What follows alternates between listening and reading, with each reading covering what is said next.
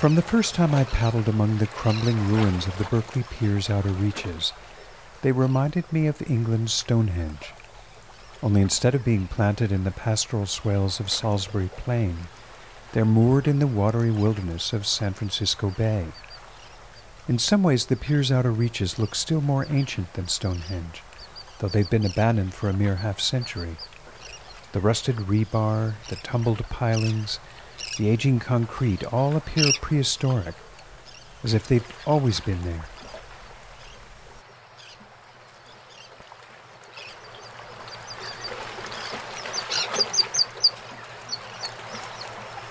Yet unlike Stonehenge's barren rock faces, the outer reaches teem with life. Barnacles, mussels, mosses, and seagrasses abound. Gulls, cormorants, and pelicans perch on the cross braces. Then suddenly they startle and take wing. They swirl at lightning speed in great flocks that call out as they fly. Then they suddenly reverse course and flash from grey to white as their underbellies are revealed.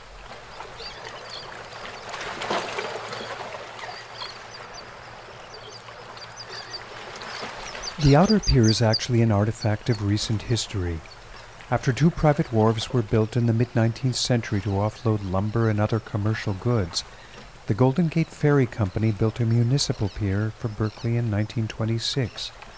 It extended 3.5 miles into the bay in the direction of San Francisco. Ferries left the city's Hyde Street wharf and landed at the end of the Berkeley Pier.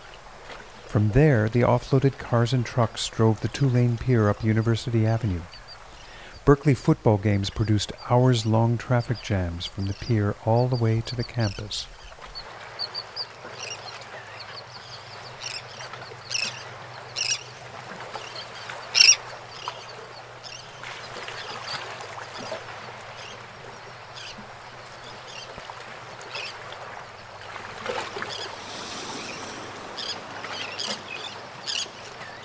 When the Bay Bridge opened in 1939, auto traffic was rerouted, the ferry service terminated, and the outer pier turned over to fishermen and strollers.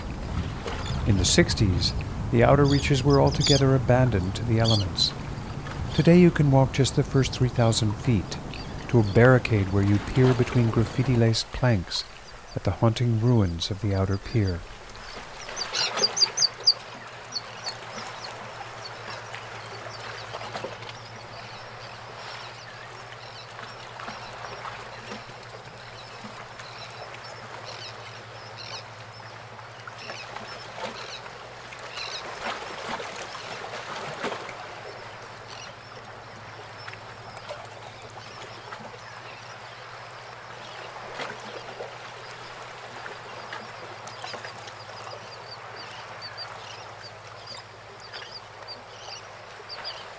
For a kayaker, the outer reaches are a special delight, a paddler's paradise.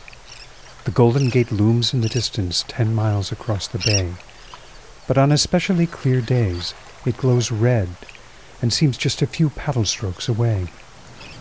Around me swirl millions of people and vehicles going about their frenetic business, but here among the ruins of Seahenge, I hear just the lapping of water, the calls of the gulls, and the occasional train whistle from the east-west line passing through Berkeley.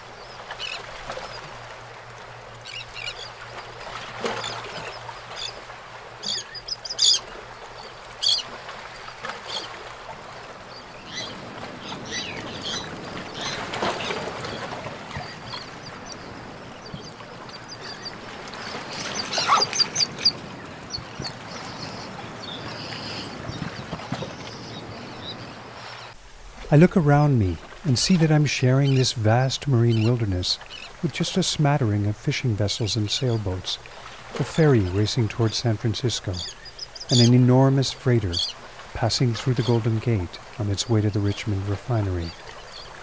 Here at the westernmost tide of civilization, I feel a sudden surge of exhilaration for having found wildness once more in the great blue eye of heaven.